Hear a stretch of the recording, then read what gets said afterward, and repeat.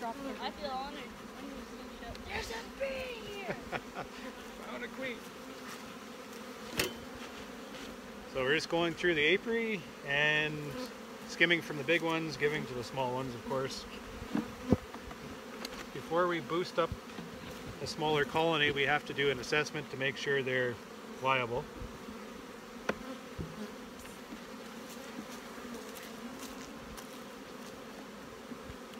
So we're basically counting frames of brood. Just looking at, do a health check on the queen, and just assessing the brood nest to see what's going on. So frame full of eggs. Frame this side's full of pollen. So they have lots of resource in the colony, that is good.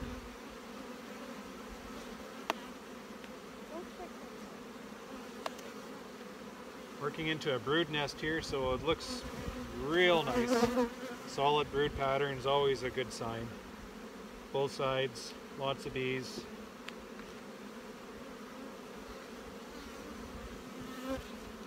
Bees are a little cranky this morning because it rained last night, and actually got going early this morning, 9 o'clock, which is a treat.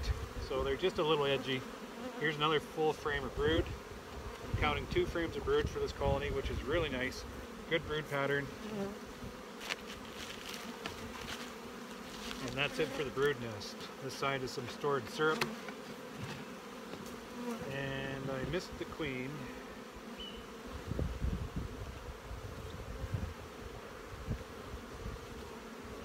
There's the queen. A little blackie, so she's in good shape. So there's 2 frames of brood here. And I'm counting, this week I'm counting 3 going on to 4.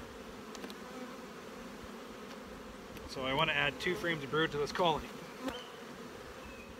But first thing I'm going to do is switch this box out because it's no good.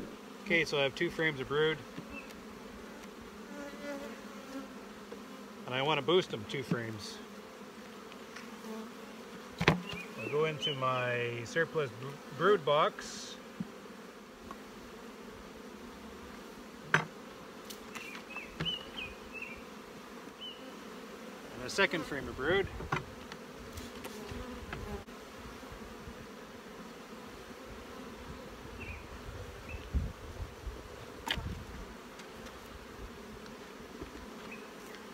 And some bees.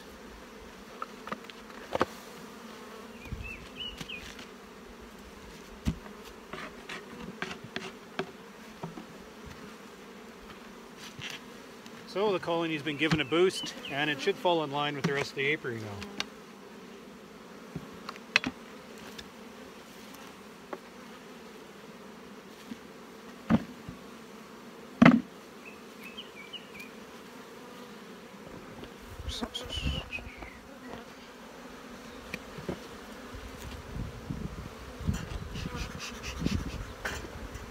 So I'm just working through this colony, and there's 1, 2, 3, 4, 5 frames of brood. And it looks really good. This queen is doing a really good job. I've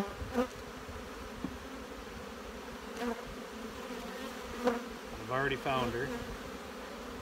She's right here. This tag is saying she was put in here in 2017. And she probably is the queen from 2017. She's looking just a little bit old. You know, they get a little bit shiny. But she's doing a terrific job in here, which is great. But as I work through the colony, as I come to skim out a few frames of brood, what I find is these supersedure cells. This one's capped and this one's still being developed. So these cells are gold. This queen is doing a great job right now, but she's old and she's not failing yet. These guys that identified, you know, she's probably at the end of her life cycle or whatever. They know something I don't. They've already developed a replacement here and a plan B right there. So I am leaving these 2 cells in this colony to requeen this old queen here. Just get a visual on her before I put her back in. She's right here. Here's another cell here.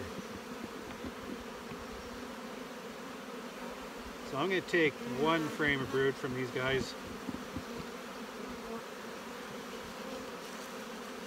and I'm going to leave those cells there for replacement.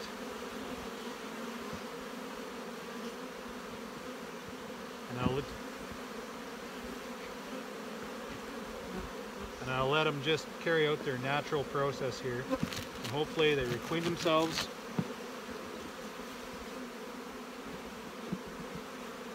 And if they requeen themselves, then maybe there's another 2 years of life in this colony.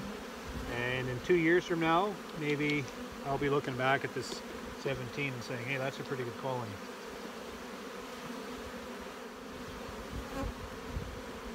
So I feel it's important as beekeepers that we recognize what's going on within the colony before we act.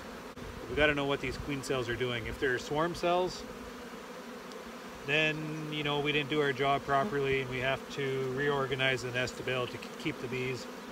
We got to realize that a lot of these cells are simply replacement cells, and we got to let this hive carry out its natural process. Those are the best queens. I need 2 frames of 1 frame of honey maybe, and an empty frame. In this box we could put these. Do you want that just so you can look up? This one's clean. Yeah.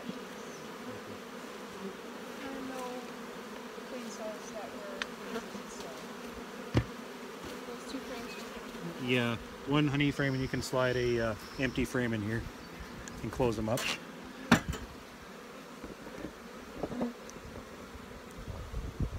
Okay, I can take over.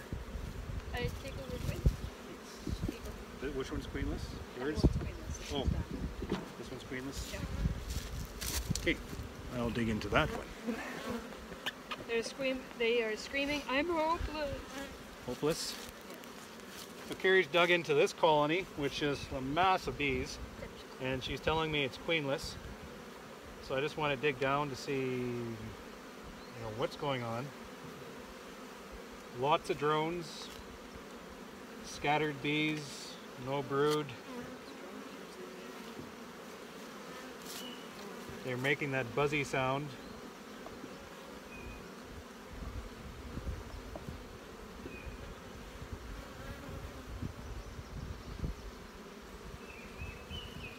So for whatever reason, this queen has simply died, and they didn't go through any effort to replace this queen.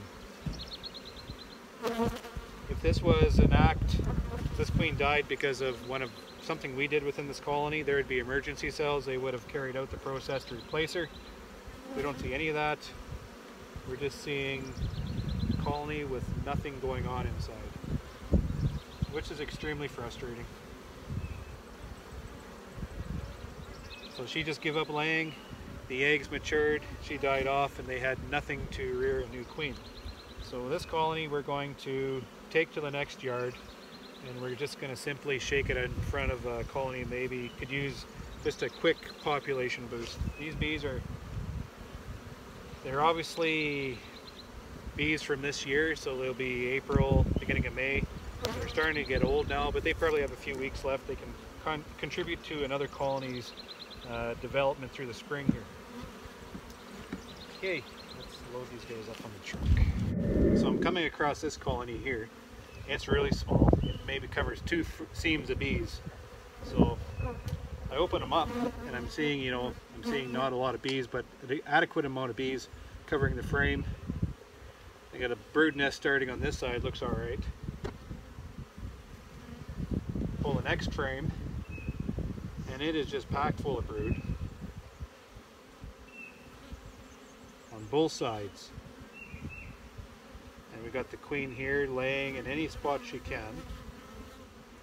So this is looking like this is saying a 2016 queen. She's probably not a 2016 queen. I assume she is like a super seeder or something. Developed maybe a small nest.